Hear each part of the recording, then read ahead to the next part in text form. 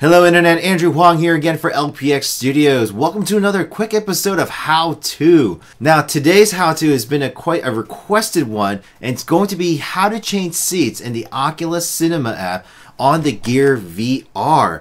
I've been getting several requests about this function for the last several weeks, but I haven't been able to do it on my own, and the reason is because I did not realize that I did not update my Oculus Cinema app. I thought it was going to update on its own.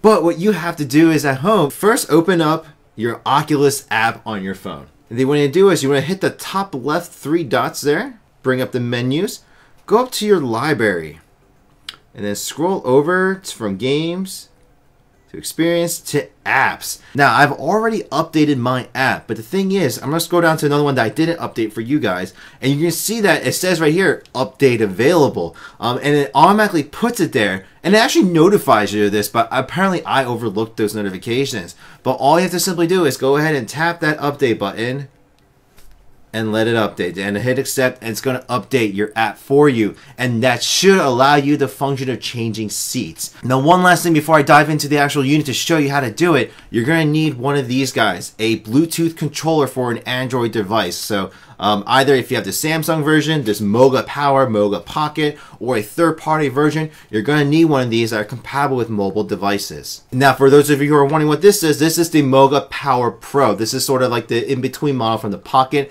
and like the Pro one. This runs around about 50 bucks. It's a little bit pricey, but for me, I like it because it mimics the Xbox One control a little bit, and it feels really nice for most of the games. Alright, so once you've updated the Oculus Cinema app, go ahead and put on your Gear VR, and let's go ahead and go into the Oculus Cinema app. Now from here, you know you've updated correctly if you are now showing a shorts bar. So before I only had trailers, multi-screen in my videos, but they added this whole shorts thing, and I believe these are a couple of indie films that they've released. And the thing is, they're not downloaded to your device. No, what they're telling you is you can stream it here. Alright, so I'm going to go ahead and play one of the trailers here that they have. So I'm going to go ahead and play the Hobbit trailer for you guys. Now I'm going to go ahead and maybe mute out the audio just to, CYA. But let's just go ahead and play a movie. Now, once this movie starts, you're obviously in the theater, and this is the default spot. You're in the middle and everything. But when you have the control pad hooked up, all you have to do is press Y, and it'll switch seats. Now I'm in the front row. Excellent. So the screen just got bigger. Press it again. Now you're in the rear. So you're much closer to the projector. You're in the back, and the screen's a little bit more forward, so you see the full screen better. So just watch the video really quick. You'll see the screen size change. So already here's view 1, view 2, and view 3. So it's bigger. So now you're looking up at it. So this is cool. Now, obviously, they didn't add the function where you can go ahead and sit in that seat over there or that seat over there. But here's another perspective. So now you can see the projector that's right there. Now I'm further away, and I'm further away. So that's really cool. And the thing is, guys, like, this is actually really cool because I thought I didn't really have many complaints about the movie app, but now that I have this, I actually prefer sitting in the back because now you get a better view of it, and it really does look like a freaking movie theater. Now you can also do this in the home theater version as well too. So you go ahead and select there, and then obviously you're sitting in the back row in the middle, but you go ahead and press Y and you shift over. Shift over again. Now you're at the end seat.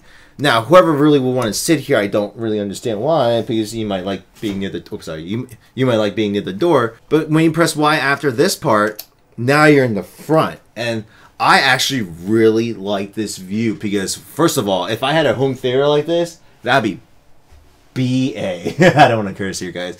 But you can go ahead and switch seats in the front. And this is actually, I actually really prefer this seat for the home theater. So this is actually really nice. So, alright guys, well that's just a quick tutorial on how to change seats on the Oculus Cinema on the Gear VR. Now, if you have any more suggestions for additional how-tos or any questions in general, please go ahead and leave a comment down below, and I'll be more than happy to address that for you. And if you haven't already done so, please go ahead and hit that subscribe button for more content, more how-tos, and a variety of videos I have on my channel here. And if I don't see you guys in the next video, thanks for stopping by. I at least hope you found this video helpful. But hopefully, I'll see you guys in the next video. Take care.